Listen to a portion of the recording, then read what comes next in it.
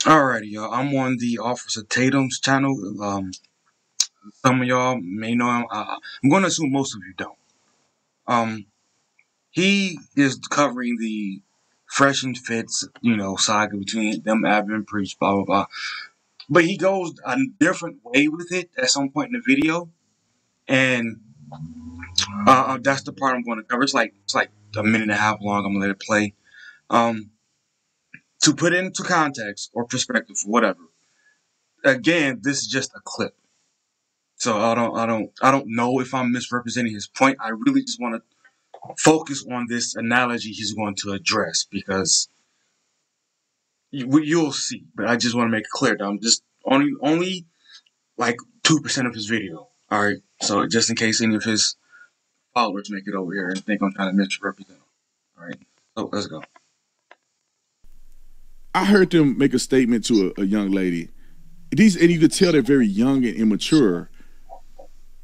They said to a young lady, and they were arguing with this young lady on a podcast, and she was saying, they said, when I get home from a long day at work, you need to be ready to go, right? You need to be ready to play video games, if you know what I'm saying. And the young lady was like, well, you can't just do that. You can't just say, well, I pay all the bills. I mean, because what the gentleman was saying was, I pay all the bills, I do all the work, and I only want XYZ from you. And so you should be ready at all times to play video games with me. When I come home from work, I should be. And the girl was like, it don't work like that. I'm not your slave. This is not transactional. You need to come and, entice me to play video games with you. But I mean, they were arguing with these women back and forth. Like, no, but I don't, you have one job and I have a job. And that's to provide and you to do this with me. And then the gentleman compared that to like if somebody breaking the house. While breaking the house, you don't have to motivate me to take. And the girl was like, well, wait a minute. You comparing playing video games with a life and death situation. That's not the same thing. You're living this house too. Somebody break in, you ain't just defending me, you defending us and the kids. And if you do nothing, we all may get killed in there. I mean, it's so the logic of immaturity within men. All right. So you heard the comparison. All right. So first, yes, it is a bad analogy. It was a reach. It happens. But I think what he was trying to say was just compare the overall expectancy between men and women. All right. So one thing that that's relevant to this that I've seen that men have either on any social media, Twitter, YouTube, etc., that they bring up that is bothering men is women are allowed to use the "make me want to," right? And then men are not. Men are that along with some other stuff. So maybe that should be brought up to, I guess, quantify the argument if that word is correctly used here. That they're tired of the, tangibles versus intangibles, which I'll try to tie into as I go. All right, so let's start with that now. So tangibles versus the intangibles, right? So women are allowed to be intangible, men have to be tangible. Um, let's say, his tangibles is he has to just to base level, just so we can have a clear comparison and no confusion. Let's say a guy makes $30,000 and he's average to below average and everything else across the board, protection, like I said, the providing part, whatever. And let's say they have the traditional relationship, and she's average to below average in all her intangibles, right? Looks, cooking, cleaning, house care, all that stuff, right? People will look at that guy make that money and goes, man, what do you really deserve? Because he even said at some point in this video when I was looking for this part, if you can't go on a date, Steve Harvey's crap. If you can't go for a date, then don't go, blah, blah, blah. People look at the guy like, dude, you're a bum. Like, you know what I mean? Like, that's what that is. And if his wife decides that she gets a better deal from a guy for exactly what she still has, I've seen it and I've covered it that she's allowed to just leave with no repercussions, right? So, but if you flip that, and no, in that video I asked real life female family members, I asked some chicks on social media, and they all came to the same conclusion that the women in the comment section said, which is, with respect to the dude, she got a better deal, so she bounced. But if a dude for that same 30 grand found a way, however that was, for whatever reason, you found a woman who was, better in whatever way, maybe it's a little above average, but whatever it is, he said, all right, yeah, I'm moving on. So, she's moving in here, so you actually have to get out. People look at that like, damn, that's fucked up. And you got to come out of that a little bit, whatever, however much of that 30 grand to pay for her so she can get on her feet. So that situation of tangible versus intangibles, you can hold men accountable way easier than you can hold women accountable. And men aren't getting compensated for that difference of expectations, level of expectations. So men are tired. They're fed up. Let's see. I'm having trouble. One of the problems that I had, because I was struggling to come up with a comparison before I even jumped on here, because I actually want to do this a few days ago, and I couldn't because I'm just at the point to where I'm sure that there's no comparison to the guy's version of make me want to in any regards. Any. Like you ain't even gotta have the relationship part of it, just in society in general. I said it several videos, so I probably sound like a broken record by now, but like the whole high thing. There was literally a tweet that I covered where it was just a paragraph long of a woman doesn't have to say hi to you. She doesn't have to say hi on the sidewalk, in a parking lot, on a plane, just all this shit, right? And then you see other videos where somebody covered the Derek Jackson video where this guy like, damn, I said hi to her. No, it was a different situation, but it was in the same ballpark. But I'm just because it was slightly different, so I won't use it. But let's say you say hi to a chick. She can just keep walking and just ignore the resistance. It's like, oh, is the common reason here is because, well, women are in danger of like getting beat up because when they say hi, men think that they're flirting, and then next thing you know, when she says no, beat up and dumped in the woods. So it's logical for her to be an asshole because that's better somehow. But that same chick, the same two people, if she's like trying to change her tire and you just walk on past her, people like, men these days are so horrible. But you can't say hi.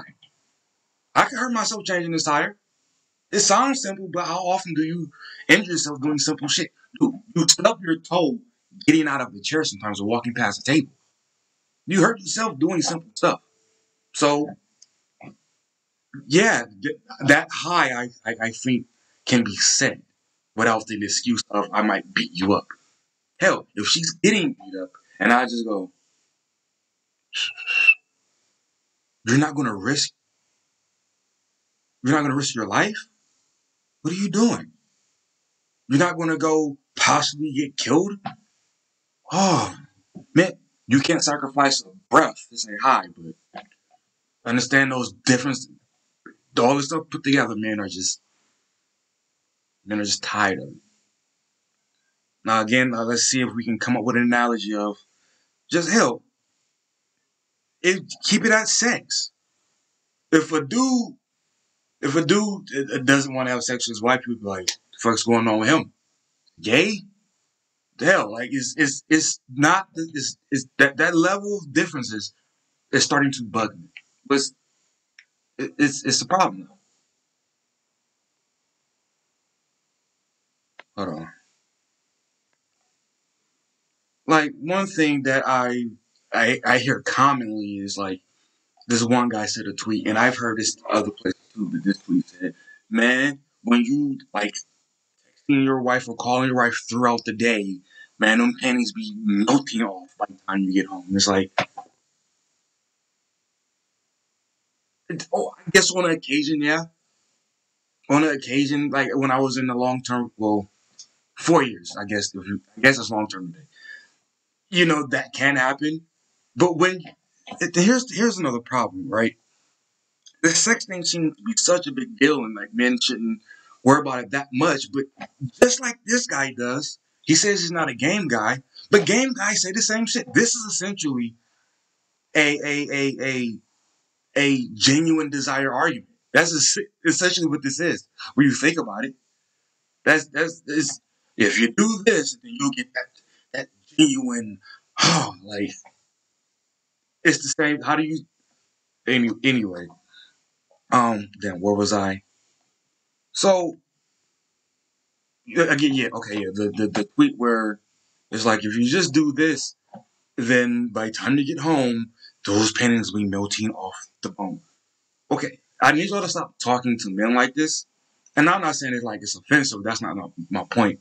When I mean by stop talking to men like this is y'all got to know men are point A to point B creatures as far as how they take in stuff. So like when they try to teach incels or just men in general, don't worry about women. But then they follow it up with worry about the money, and then the women will come. It's like then they're worrying about what women. That's stupid. But what this does is it goes, okay, so I do this, and then sex will happen, right? Boom, text, text, text, text. Get home. What the fuck? And don't make this is another thing. People like to act as if this sex thing is a male problem or a male concern or a male thing. The other side literally go on your annual protest about their genitals. They had a whole movement so they could choose dicks. Please stop acting as if this is men's problem. We're the ones who are just sex crazed. They they went through a political warfare for dick. Stop stop putting that on us. That is so aggravating. Like we're not both these creatures who want sex.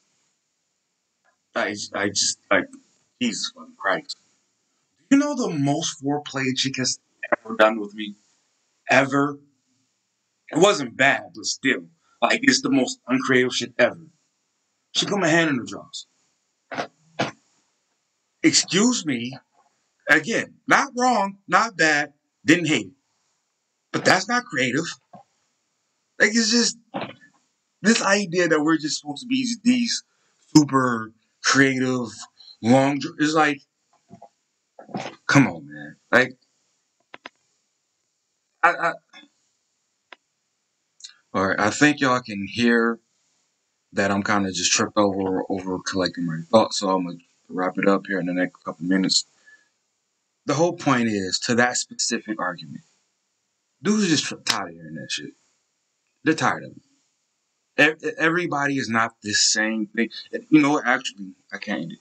One thing that conversation, that talking point does is it ignores the fact that women, will often get into relationships or marriages for not, or in spite of not having that genuine desire sexually for the guy. Maybe they married for stability. Maybe they married for whatever. But why, why can't sex be traded within the relationship from the guy?